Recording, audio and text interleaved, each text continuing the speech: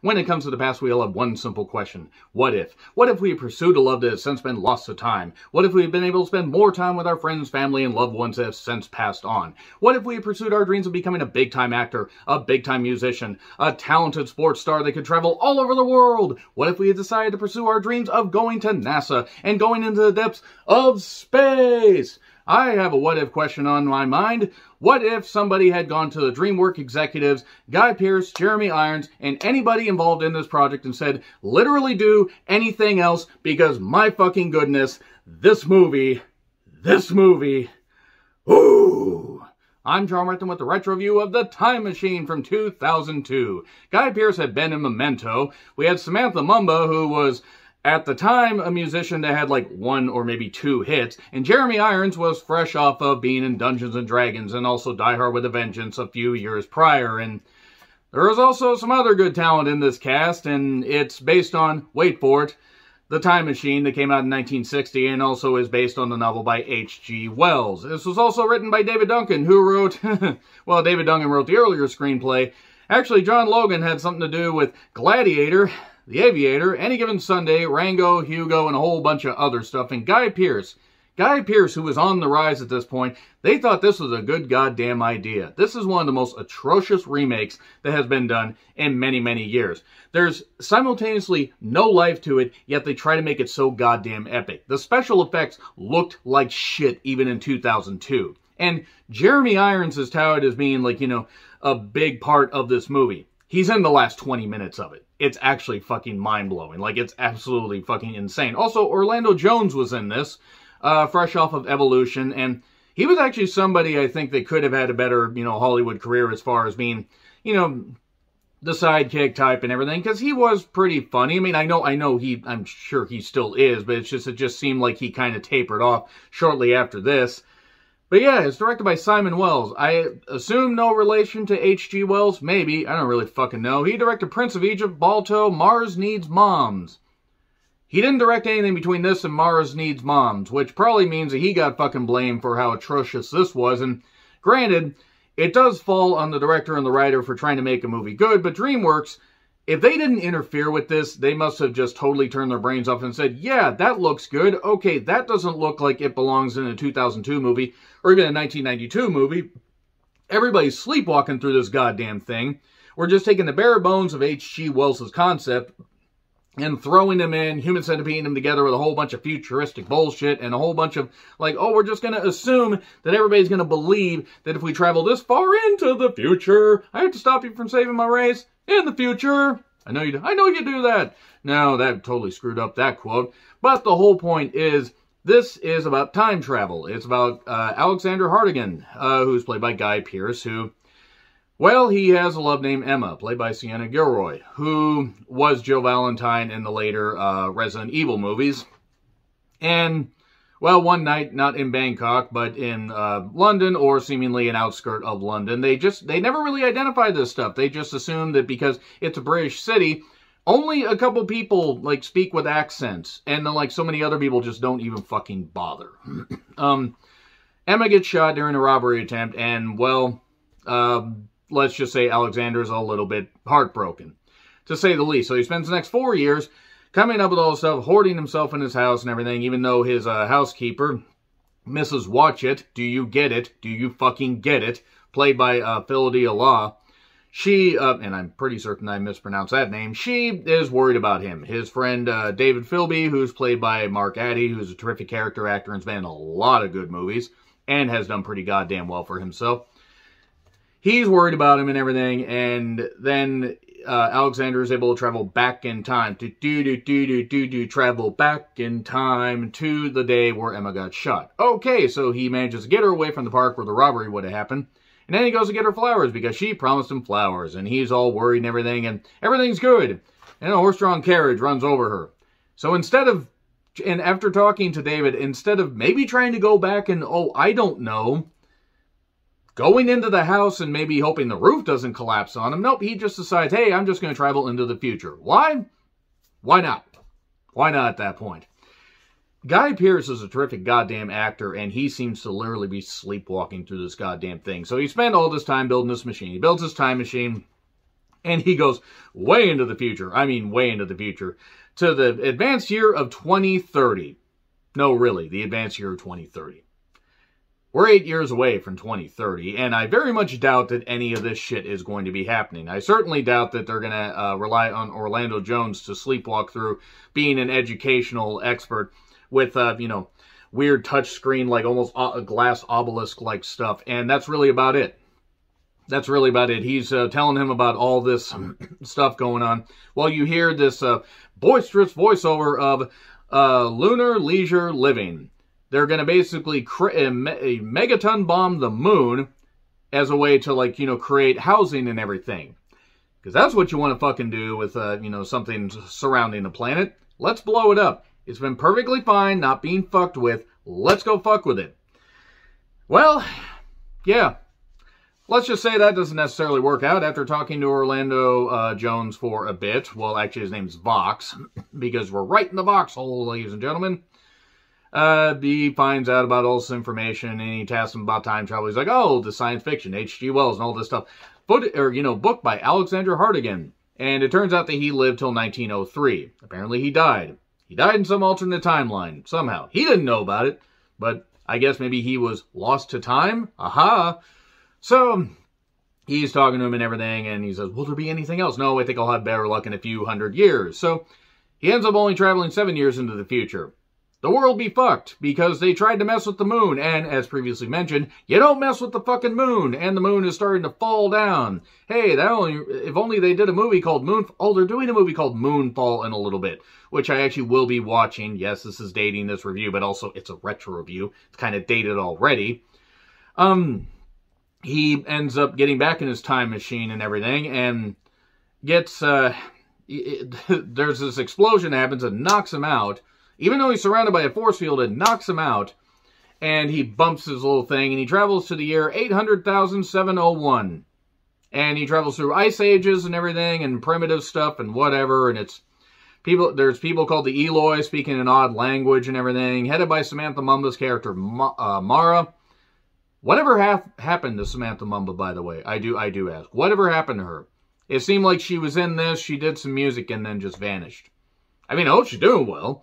But anyway, she was never going to be like the most amazing singer in the world, but she had enough catchy songs. Didn't tell you, I think was the name. No, God, what the hell was the name of that song? It's in my head, but don't want to love you if you don't love me. Don't want to need you if you don't need me too. And didn't tell. Anyway, moving on from that. The tribe speaking this language and everything. Mara's the only one that really can speak some English. Well, it turns out they all can speak some English. How can they speak English? Because this is actually New York, and there's all these stone tablets with this writing and stuff like that from various landmarks all over the place. And it's not like that, it's not like in Futurama where that supervillain got elected president and he stole all the world's monuments and put them on the beach. That was really funny. Truly a brave man. Look at him there. Woo! So, he forms a bond with Mara. She has a son named Kalen. And they live in upside-down straw hats hanging off of a cliff, and they live the primitive lifestyle, but a peaceful lifestyle. Oh, wait, no, they don't, because there's these characters called the Morlocks that are these weird hunty claymation, things that have makeup that could have not been comfortable, and the makeup barely moves. I think a mouth moves a little bit, and that's about it. And there are these dreams that they all have about these weird skull, this weird skull cave entrance thing that literally is so stop motion that Ray Harryhausen would have spun in his grave. H.G. Wells should have come back from the grave, just come back and slapped everybody that was involved in trying to make this movie. And I'm not even talking about the cast. Just anybody at DreamWorks that thought this was a good goddamn idea. Why can't I change the past? And why would you want to? Oh, you lost somebody that you loved. Oh, yes, I did lose somebody I loved. How did you know? Because it's cliche, and we know about cliches in the year 800,701. So, there's no old people. Why are there no old people? The Morlocks come, eventually, and gross, by the way. Terrible to think of the Morlocks coming, especially since Jeremy Irons, gross, is the leader of them. But anyway, what ends up happening is there's this prolonged, very prolonged action scene where the Eloi are being attacked and everything, all that through the woods to over the hills to Grandmother's house we go, except there's no old people. They shoot them with darts to knock them out and apparently put crude 10W30 oil on them. And then they take them and they pull them through holes in the ground because apparently they're the Morlock mole people. You got your mole people and my Batwoman. You got your Batwoman and my mole people. If you get that, I fucking love you guys. So it's so goddamn fucking ridiculous. They're moles on a mission, if you will. And this chase sequence, like, Guy Pearce was the main actor in this, but considering Jeremy Irons has a name, and I mean, there are a couple other name actors on this, Guy Pearce is the main focus here, and he is just totally sleepwalking through this goddamn... I'm not saying that the guy didn't try to make these stunts work, but even he had to have known this movie was dog shit. He does eventually, you know, tell the people, we need to come back, we need to fight, you know, and everything. Well, then he goes to this weird area, or this one area, this cave, and it turns out that Vox somehow is still active. This technology is still alive and active in the year 802,701. So, he says, it was one race, but now it's two. One above, one below. As above, so below. I think I retro-reviewed that. If not, I will do it soon. Can you imagine what it's like to literally know everything? I even remember you, because they interacted in the year 2030. There was no way we were going to have technology like that in 2030, considering people still can't drive on the goddamn roads correctly. So, one Eloi, guy escaped and actually told him about all this stuff and describing the cave. And, oh, you'll know, just follow the breathing. Okay, bit weird. And, you know, what are you going to do? It's like I'm going to go rescue them even and learn the truth. Even if the truth is so horrible that it will haunt your dreams for all time. Well, I think I'm used to that. So, this is about 30 minutes till the end of the movie. Alexander and Kaylin go there. And he says, hey... Don't come here because I don't want your mother to be worried. Well, Alexander says, I lost your pocket watch, but they took it. Why would they take my pocket watch? So, he gets into the cave, and there's a very, very long scaling down. There's bats for no reason. And they have their own machinery, smelting. They schmelted and they dealt it. And Jeremy Irons shows up after... well, Mara's captured, and after Alexander gets captured, and basically tells him, I'm the leader, I control all of them here, and there are other pockets of us with various other leaders, and I control them. If I don't control them, and I don't control their thoughts and your thoughts and everybody else's thoughts, shit be whack. He didn't say it, but he might as well have. Jeremy Irons, at this point, I think they put more effort into his makeup than he put into his performance. And that's not knocking Jeremy Irons. But this is a far cry from even Die Hard with a Vengeance, Jeremy Irons, or Lion King, you know, voicing Scar.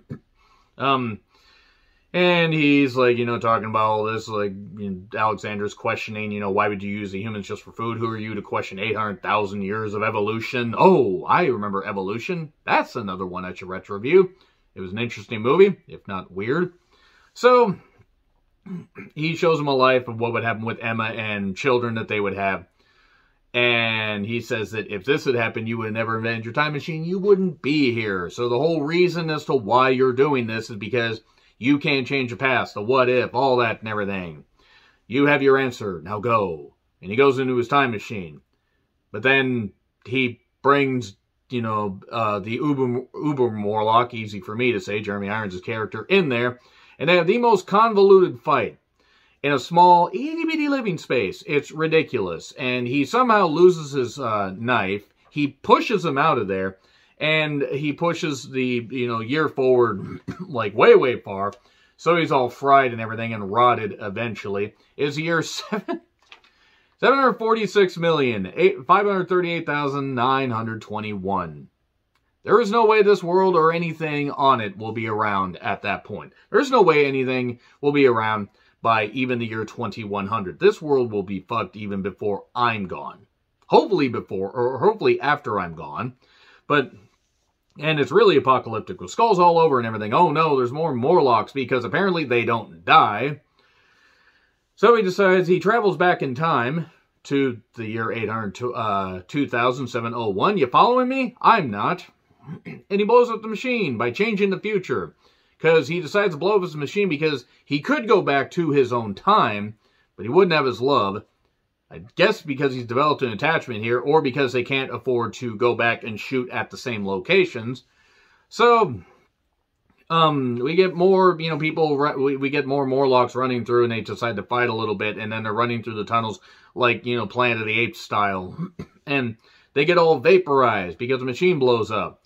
And everybody's happy, I guess. Vox is now still alive, by the way, as much as an AI program can be alive, and he decides to teach people and read stories and everything, and they're doing this, and it's a polite society, and Alexander basically tells of his place and what it was like while we see Mrs. Watchett, again, do you get it? Do you get it?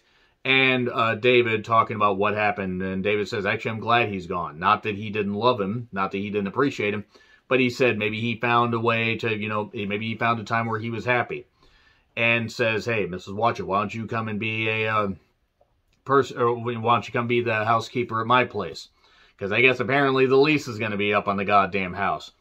And she says, Godspeed, my fine lad, and that's it. He throws the bowler hat off because that was a running gag where everybody was in bowler hats, but nobody's wearing hats now in the future, in the year 800-2007-01.